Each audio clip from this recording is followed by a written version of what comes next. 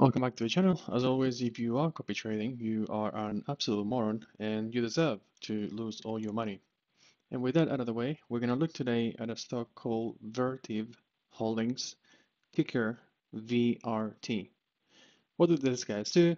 They are a global solution provider for data centers, which are hyperscalers, enterprise businesses, and telecom companies. They have multiple lines of business. The top three account for 85% of the revenue. That is power management solutions, thermal management and cooling systems, and services. And it is understood, albeit we don't have exact figures, about uh, how those business lines contribute to margins, that those are the higher margin businesses. They have a couple more revenue sources, which are IT systems and infrastructure solutions, but those account for a much smaller portion at around 15%. So what happened with this company? As you can see now, the company has been on a roll since August. It's been going up quite a bit since, effectively almost doubling. And you can see as well that they have recovered and far surpassed the all-time highs that were reached in 2021. There are many, many companies out there that have not come back nowhere near the levels that they achieved during the year. But as you can see, these guys are getting close to 4 times that level. So obviously that is very good. How does that work? In terms of the multiple expansion, it is quite pronounced, signaling that even now the market is willing to pay higher multiple for this account, more so compared to the 2021 period where there was a very frothy market.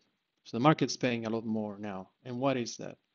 Well, of course, with the kind of business that these guys are in, they're serving a lot of AI-related businesses that require their services. So think about a massive data center that requires cooling solutions. All those data centers are generating heat from the computers that they host, processing of data. That's part of the business that these guys are in. And of course, that is a massive tailwind and is the reason why um, they have been able to achieve this performance, at least partly. Because what happened is that during this period here, in 2022 and even 2023, the company was struggling. They had a much more poor operation. They have weak pricing discipline and supply chain inefficiencies. They also were not very good at managing their cash flow. So back then, the company was highly leveraged. If we look here at their financial position, you can see that back then, even though revenue was still growing at double digit, it was doing so at a lower rate than it is now. And also, the margins were thinner and they have been accelerating in previous years, and they're also set to continue accelerating. So, what happened? They first of all reduced their debt, right? And that also coupled with the changes in their operation help them to achieve higher EPS. So we don't have only margin expansion and multiple expansion. We have as well revenue, which is definitely helping the company. So the results of all the measures that they took, essentially they reduced working capital as well, from 20% to 16% of sales. They introduced better inventory management. They improved customer payment terms. And like I mentioned before, they strengthened their balance sheet. They also diversify their supply chain and introduce a capacity optimization 25% buffer. So what are the results of that? We can see that already in the numbers here, right? Their operating margins in 2022 were around 7.7, and as of 2023, they more than doubled to about 15.5%.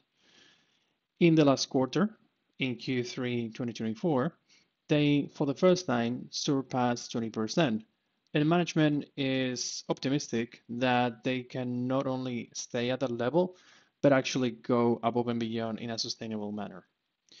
Their net leverage, as I said, was also decreased significantly from 5.6 to 1.5 times, which is a massive improvement considering that it's not a very long period.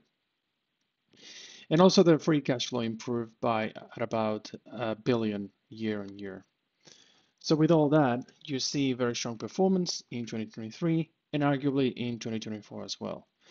I think that that's going to continue in 2025 because the AI tailwind is alive and well, and management commentary also emphasizes that they still see significant room for improvement.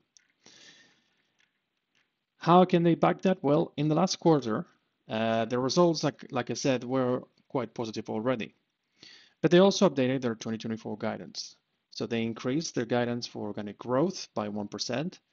They also did that for their operating margin, adding 135 million additional. And they also upgraded their operating margins expectations by about 30 basis points. That applies as well to their adjusted free cash flow at about 125 million. And there was also some commentary on KPIs. Now, overall, the KPIs were pretty positive. So if I pull up my KPI table here, we can see that overall, the KPIs that we see have been growing quite nicely. You see some weakness here in terms of order growth in the last quarter. However, the reason for that, according to the company, is because these quarters here grew very, very fast due to the poor performance of the previous quarters, creating a base effect. So they started reporting that in a different way that is more consistent. But overall, you still see the backlog growing nicely. There's positive pipeline growth, and the lead times have been extended a little bit, but that in part is also positive because they are getting involved with larger and more complex projects, which of course has also a positive impact on the revenues and margins. So overall, I think that this is a stock that is going to continue to do very well in the short and even medium term. In terms of the catalyst for that, we have earnings coming on the 21st of February, which is far away. Up until then, of course, we have US election, we have many different geopolitical events occurring, and the festive period. So with all that, I think we could see the stock, if the market reacts positively, still in favorable territory. An additional catalyst that I see that could massively propel the stock upwards is the potential for qualification in the S&P. This is something that was discussed by management about a year ago already, and that's based on their liquidity, their market cap, and also the strategic importance, right? So I think that is something that we could see down the line. It's hard to predict, but that's part of the reason why I'm going to be structuring the trade with the expiries that I'll show very shortly. In terms of risks, these guys at the end of the day are depending on the supply chain and geopolitical risks. They're a global company with exposure to not only the United States, but also Asia and EMEA.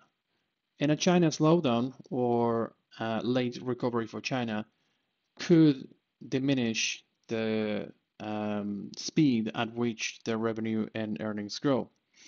So because of that, we would want to see the economy globally accelerating nicely for those guys to do as best as they could possibly do. There are some other issues as well in terms of competition, HVAC, and other players, other market entrants that are trying to compete with them. That's always a concern. There are some other companies that are doing quite well in that respect. And of course, I mentioned as well the lead times for projects. That is entirely dependent on customers. So these guys have to be very good at balancing the supply and demand and their operational capacity to meet customer demands. And there's always things that could go unexpectedly. But on all, I think it's a stock that has the probabilities to go in a favor. My price target for this in the near term is 130, but with the possibility of heading to 150 or even 160 after the earnings in February. So the way I'm going to choose playing this is by buying the March 21st 120 calls. As you can see, there's pretty good spreads in liquidity here, and volatility at 55% supports the price targets that we're after. Additionally, I will be selling the 130 strikes, and I'll be doing that on a 1-to-1 ratio. In other words, we're entering a diagonal, but the the short leg expires before earnings, leaving us with 1 month to run.